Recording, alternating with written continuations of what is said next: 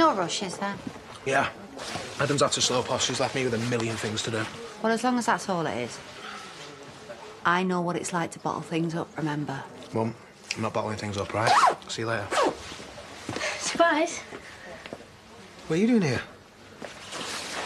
Shouldn't you be at school or something? Easter break. So, jumped on a train and a bus. Good news is, I'm here.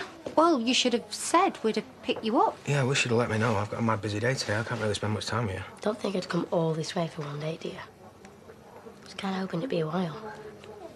Well, you don't do things by halves, do you? Yeah, I know I should have called. I just woke up this morning. Thought, why not? Right, well, did you tell your mum, run it past her? Kind of left a note.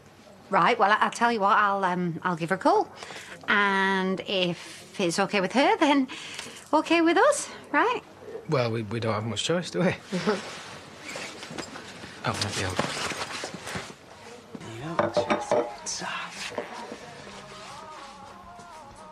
Do you know how bad sugar is? Not to mention the saturated fat in that cookie. All right, well, I didn't know, did I? I used to just live off pizza and chips. Why were you in here anyway? Shouldn't you be at work? I mean, I don't mind hanging out there. It's a scrapyard, Liv. It's cutting up cars and breaking stuff. You'd be bored stiff. Shows what you know. I love breaking stuff. Come on, let's go.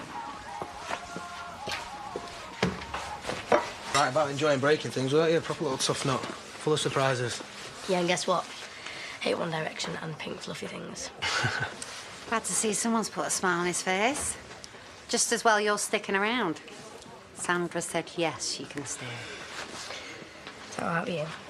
As long as you're not lying about One Direction.